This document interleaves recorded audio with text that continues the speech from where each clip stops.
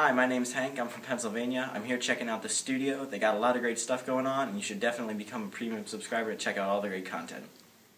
My people suffer for lack of knowledge. Our Lord tells us this to remind us how important education is to our salvation. A premium account at churchmilitant.tv costs you only $10 a month. That premium account will get you access to hundreds of hours of catechesis and church history. As the rock of the church, St. Peter reminds us, we must always be ready to give a reason for our hope. You'll definitely be able to do that as a churchmilitant.tv premium subscriber. Sign up today.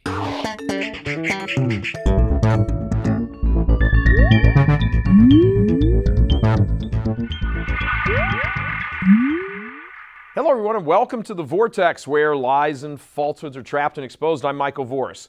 Why is it that beauty speaks to the heart in so elegant a fashion that even the most coarse of cultures virtually seize up and are enraptured by it? Beauty is always appealing. There are only a few Catholic teachings more foundational than this. Beauty captivates, it sweeps us away, changes lives in an instant. Why? Because it is a reflection of the divine, the interior life of God. This is one of the hallmarks, one of the great markers of the Catholic faith, of Catholic identity. It's why so many people through the ages have been motivated to explore the Church even more because they were entranced by her beauty. Love at first sight, you might say. A note we have been playing over the past few days here on The Vortex has been how throwing off the hallmarks of Catholic identity has inflicted so much damage to the Church. From her art to her architecture to her sacred music, these things all speak to the soul, and to abandon them in favor of pop culture and the latest fad or trend, which is gone in a few weeks, is an abomination. The Church doesn't need to conform to pop culture. Pop culture needs to have a mirror held up to it and show it how ugly it is in the face of real, authentic beauty. And that is the best way to show the culture how far from grace it has actually fallen. Show it truth and goodness and beauty, and you will evoke a response in the soul, because the soul has been created for these things. When beauty and the beast meet, it is the beast who is changed, not beauty. A clear demonstration of beauty meeting the beast came a short while ago on the popular TV show America's Got Talent. Take note of this short clip. Paige, and I'm from New York. Nice. What's the name of your group? We're a singing group, and the name of our group is Forte. Forte? Forte. How long have you been together for? We met online, and This is our first time singing for an audience, ever. yeah, And so absolutely. you've never met each other before until when? In person? Until a few days ago before this audition. Yeah, in person. No way. So how long ago did you meet online? How long have you been rehearsing? A few weeks ago, and then we just kind of put it all together basically a couple days ago. Is this like Match.sing? Yeah. $1 million in Radio City Music Hall. Show us what you got. Thank you. Thank you. Thank you. Thank you so much. It looked like a joke.